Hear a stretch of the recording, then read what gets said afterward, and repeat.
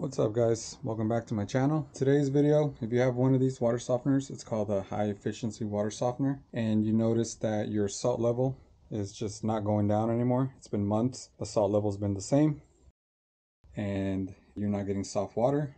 Chances are is the unit is not counting your water anymore. One way to check is you're gonna go to the check mark here. You're gonna, number one is gonna say information. Keep pressing the check mark until you see current flow rate.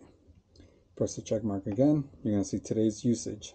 It should not be 0 gallons. It should be reading your gallons that you've used. If it says 0, that means the flow meter or the flow wheel, like we have here, stopped counting your water. That's because the two magnetic points on each end got rusted out.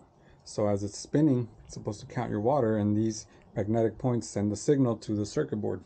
But since they rusted out, they can no longer do that. Today, I'm going to show you the easy way to get your water softener back working and have it regenerating again. So you're going to go back to the home screen by pressing X, then you're going to press check mark, and you're going to go down to number 5, that advanced setup. Then you're going to go down to number 4, press the check mark for regen trigger. Flow meter can trigger, that's fine. You press the check mark, what you're going to want to do is go to regen interval.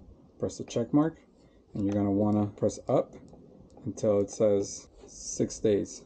Now your water softener will regenerate every 6 days no matter what. So that way now, even if this flow wheel is bad and it's the reason why your water softener hasn't been regenerating, now your water softener will regenerate every 6 days and get you your soft water back, and the salt level will go down. So after you do that, you can press up for again 6 days, then you press the check mark. Then off, everything, keep pressing the check mark, is going to be off, off, off, except the regen interval. So again, number 4, regen trigger, regen interval, there you go. And then you just press the X, X, and then you're going to go to the home screen, and now your water softener will once again be working. Alright, thanks for watching guys.